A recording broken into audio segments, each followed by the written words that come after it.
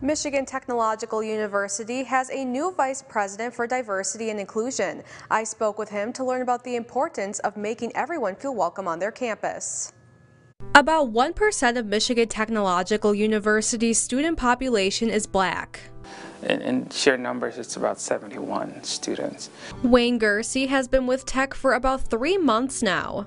He felt his mission blended well with what the university was looking for. So when I came to campus and I talked to some folks, primarily the executive leadership, as well as the community, I really felt that there was a sense of commitment to the work for diversity, equity, and inclusion, and how we were going to go about moving forward together as a community. So therefore, I was persuaded to come here. I asked Gersey what would be a common misconception a Black student might face on campus.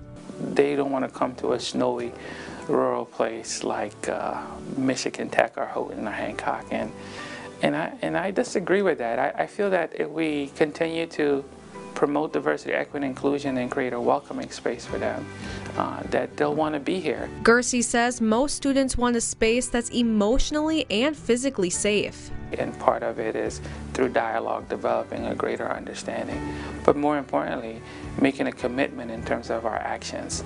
And we are really trying hard and doing our best, and you know, we're going to continue to do that so students feel that commitment and see that commitment, as well as our other stakeholders, and making sure that everyone here feels that sense of belonging through our actions. So specific things are related to relationship building and communication. When it comes to acceptance and making a change, Gersey says it takes willingness. To me, it's fundamental to any interaction you have with someone who's different than you is willingness to learn and engage them.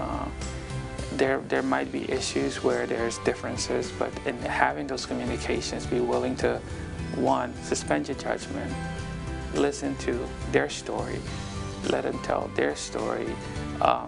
So I call it actively listen to people telling their story and leaning into discomfort to get a greater understanding of their story. And I think if we can do that in a meaningful way, we'll be able to develop a level of empathy to understand each other better. So I think it's essential to any conversation and any progress we make to any discord there is to have empathy to try to understand where the other side is coming from. And if we do that in a meaningful and respectful way, we can make progress, and somehow maybe we won't have to have these conversations.